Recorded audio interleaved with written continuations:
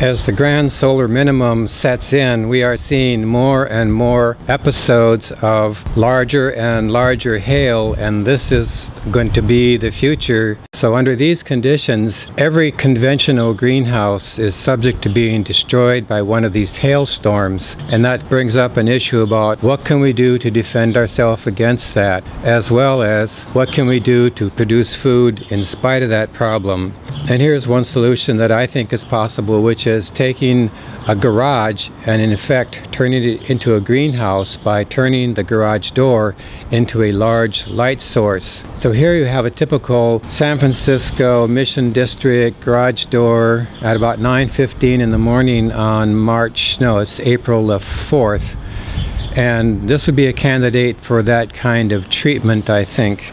So this is a plan for converting that opening into a light source. Basically, you're looking at making a frame of 2x2s and covering it with some kind of glazing material, some kind of rigid glazing material, I think. And this could be anchored into the door frame by using a couple of drywall screws on each side, or alternatively, you could use the kind of shims they use when installing windows and basically put them at the ends of the horizontal members. This would be something that you could open up in the morning and then close at night, or when you were away, for security and for whatever insulation value the door provides.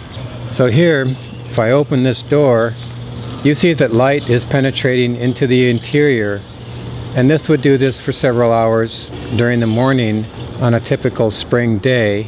This isn't set up for it right now. This is my junk collection. The idea would be to get large rolls of reflectorized mylar, which you can buy from places like Home Depot for not very much money. And then you would put a layer of this on the sidewall, left and right, and perhaps you could find a way to rig it on the top as well and in the back.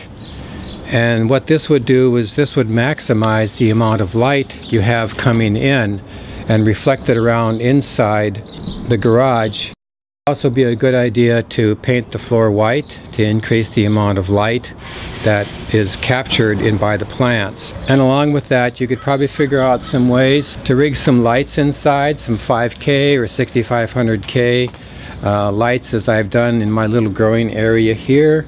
You could also use a space heater during some parts of the year to get the temperature up to a comfortable level or keep it from getting too cold inside. You can get these thermostatic plugs for greenhouses that will turn things off and on within a desired temperature range. You would not want to do this with a garage door that faces north. Basically, north walls lose more heat than they gain throughout the course of a year because they don't see the sun. East walls and west walls break even. South walls are net gainers of heat. So if you had an east or west facing door, you can consider using those. You know, south is ideal, but east or west is workable. You might think back to the time when they started to use fruit walls to gain growth. Those basically ran on a north-south axis so they could pick up the morning light and also the afternoon light and capture heat.